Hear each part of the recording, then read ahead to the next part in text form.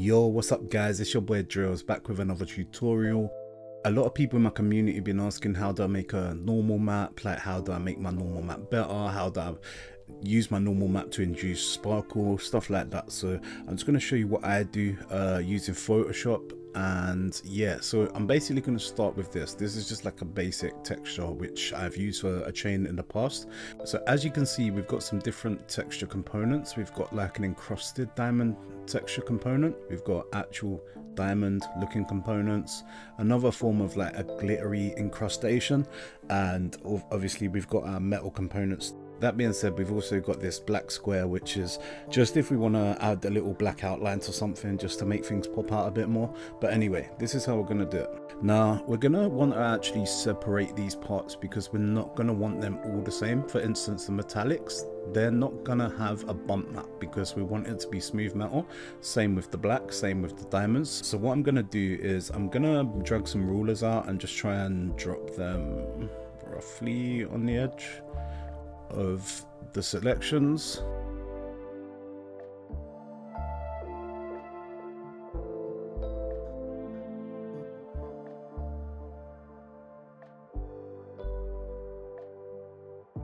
Alright, so I've added the ruler guides, and this is basically going to help us to box select things like so, because we're going to need to separate the parts that we want bumpy and the parts that we want smooth.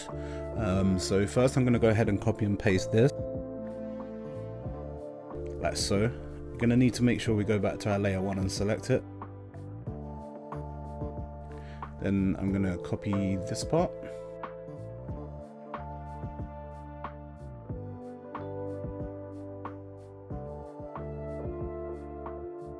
Again, keep making sure you're selecting layer 1, otherwise you're not going to be copying anything.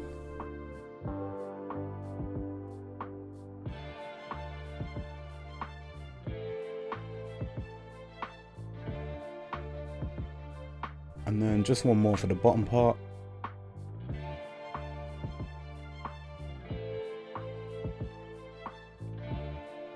There we go. Now if we turn off layer 1 and let's clear these guides.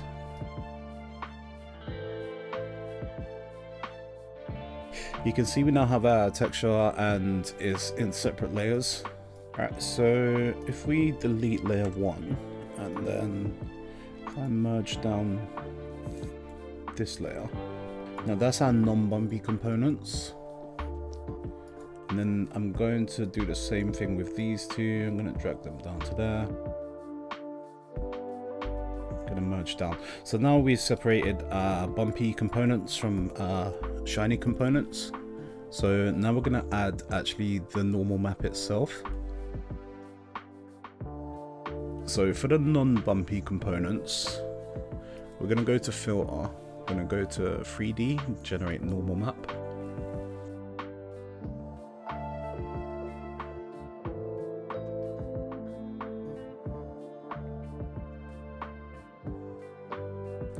And because we don't want this texture to look like this, what we're going to do is we're going to turn the blur all the way up, turn the detail scale down a bit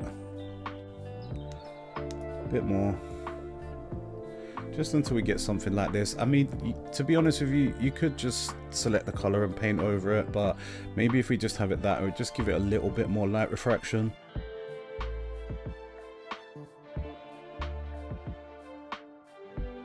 Okay, now we're gonna do our rough bump map, and what we're actually gonna do, I'm gonna show you how to get a bit more definition on the bump map. As you can see, this is very grey. It's more white and grey than anything, but blacks and whites will make a better definition between what's high and what's low on the bump map. So what we're gonna do is we're gonna go to image, adjustments, and levels, and if we pull this white slider down, it's gonna go whiter, and if we pull this black slider towards the middle, you're going to get something like that. And this is the type of thing we want for better definition. Obviously you can mess around with it, tweak it, get it however you like it, but just something like this will be a lot better than just using it as normal. Okay, now we're going to go ahead and add our normal map. So filter, 3D, generate normal map.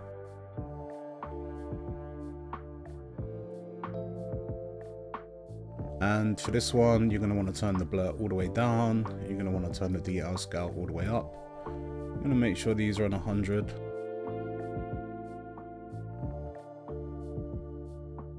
And hit OK.